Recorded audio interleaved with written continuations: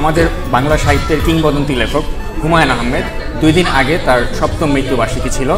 তো উনি মারা যাওয়ার 2 সপ্তাহ আগে ওনাকে একটা ইন্টারভিউ করার আমার সুযোগ হয়েছিল এবং উনি কথায় কথায় খালি আপনার প্রসঙ্গে আনতেন যে উনি খেলার খুব পাগল এবং সাকিব আল হাসান তার প্রিয় খেলোয়াড়। এবং আমাকেও উনি বলেছেন যে আমি ছেলেটাকে খুব লাইক করি। তো আমি বলেছি যে আপনি কেন লাইক করেন সাকিব আল হাসানকে, টিমে তো আরও অনেক খেলোয়াড় আছে। এবং তিনি বললেন যে এই ছেলেটার মধ্যে একটা দৃঢ়চেতা মানসিকতা আছে এবং ব্যাটে না পারলে সে বলে পুষিয়ে দেয়। এবং আপনি একমাত্র ক্রিকেটার যাকে তিনি একটি বই উৎসর্গ করেছেন। তো এই হুমায়ুন আহমেদ স্যার আপনাকে যে একটি বই উৎসর্গ করেছে, হাউ ডাজ ইট ফিল? অনেক বড় পাওয়া আমার কাছে অবশ্যই।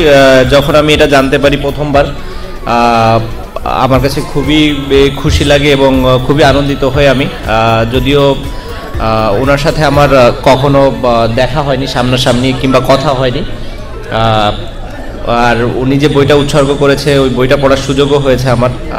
সো আমার কাছে খুবই আনন্দের বিষয় ছিল এটা, এবং খুবই গর্ববোধ করি আমি এটা নিয়ে যে উনি আমাকে একটা বই উৎসর্গ করেছে, ওনার মতো লেখক আমাকে একটা বই উৎসর্গ করেছে। আমার কাছে মনে হয় এটা আমার জন্য অনেক বড় একটা পাওয়া। দেখা হলে খুবই ভালো হতো, এটা একটা আমার আশা হয়তো পূরণ হলো না, বাট যেটাই হোক আমি খুবই খুশি যে এরকম একটা বই উনি, আর ফাউন্টেন পেন যে বইটা উনি উৎসর্গ করেছেন এটা ওনার বায়োগ্রাফি। সো সেই দিক থেকে আরও স্পেশাল আমার জন্য।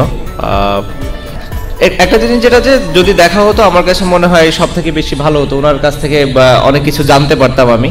আর উনি একটা প্রশ্ন করেছিলেন যেটার অ্যান্সার আমিও এখনো জানি না, ওই বইয়ের ভেতরে আসলে লেখা আছে প্রশ্নটা যে ক্রিকেট ম্যাচে 10 জন কিংবা 12 জন কেন খেলে না, কেন 11 জনই খেলে।